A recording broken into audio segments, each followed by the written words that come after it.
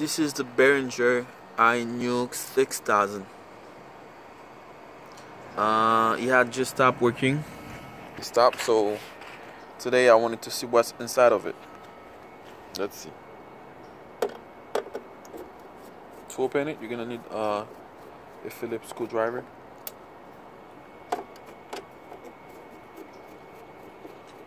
Alright.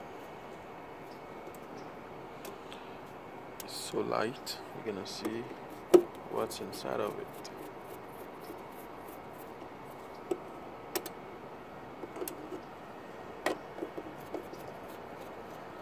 Inside the inuke 6000. Okay. It has 2, 4, 6 screws on top of it. Second. Put this back here. Alright, now let's open it. Let me see any more screws. Alright, there we go.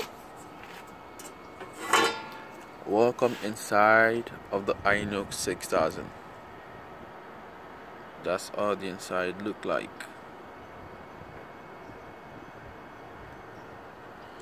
It has like 2 built-in fans. Yep, as you can see. This is the inside of the inuke.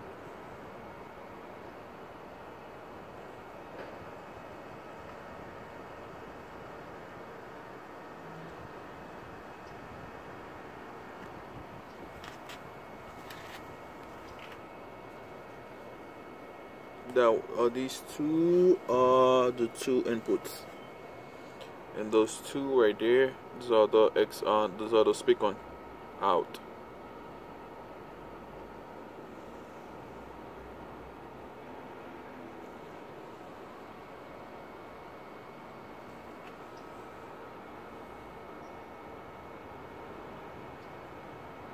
For those of you who probably was wondering what's inside of the inuke 6000, this is inside of it.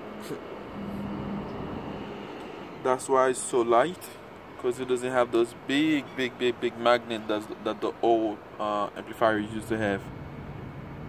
So they make it easy and lighter.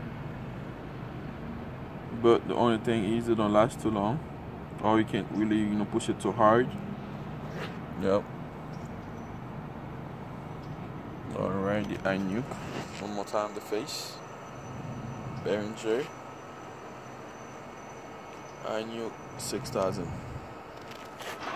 Alright, people, thank you.